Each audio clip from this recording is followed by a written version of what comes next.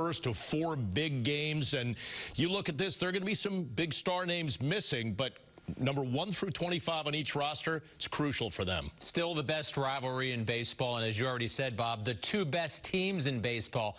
Actually, in 83 of the last 91 days, the Yankees and the Red Sox have shared the 2 best records in baseball. It just shows you how long these 2 teams have been at the top.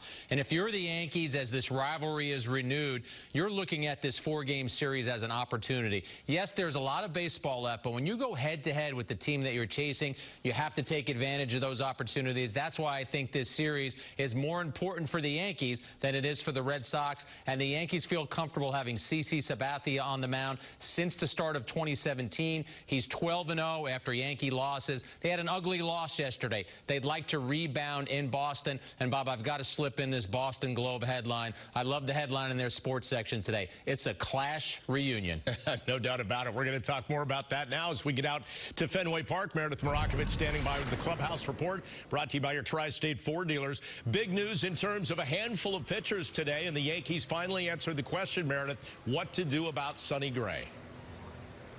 Bob, you really felt as though this was just a matter of time until it happened after yesterday's disastrous performance against the Orioles. Sonny Gray lasted just 2 2/3 innings, allowed 7 runs in the process. And then to make matters worse for Sonny Gray, Lance Lynn came in and proved that he was a capable option, dominating for 4 1/3. So the move was made today. Sonny Gray is heading to the pen, and Aaron Boone gave his insight on why now was the time. I think it's the best thing for everyone involved right now. Obviously Lance Lynn has, been starting all year, has been a very consistent starter. So, him being in the fold obviously makes this possible. And hopefully this is something for Sonny that, it can help jumpstart him a little bit. And one of my messages to Sonny is it's a really important role on our team. So, and obviously we're at a very important part of the season. So, we really need to him to go down there and get after it, and hopefully provide us with quality length on those days when we need it. It's frustrating because obviously, we certainly expected more and better, and he did too. And as I said, the more frustrating is the fact that we thought he had turned the corner and until yesterday, and so it is what it is, and we just have to continue to make tough decisions. Some of them become more obvious by the performance because it is a performance-oriented situation, and so I guess it makes it that much more valuable that we were able to acquire Lance Lynn, and we'll continue to look at what we have at AAA and lean on that when necessary. Sonny Gray just hasn't pitched to his potential this season. A 5.56 ERA and 103+ innings. While he has shown at times flashes of dominance, he has just not been able to pitch with any type of consistency this year. Earlier today, I sat down with Sonny Gray, who reacted to the news of being sent to the pen. I could maybe see it coming a little bit, but at the end of the day, I told Booney, and he told me to stay positive. You could be back in this rotation,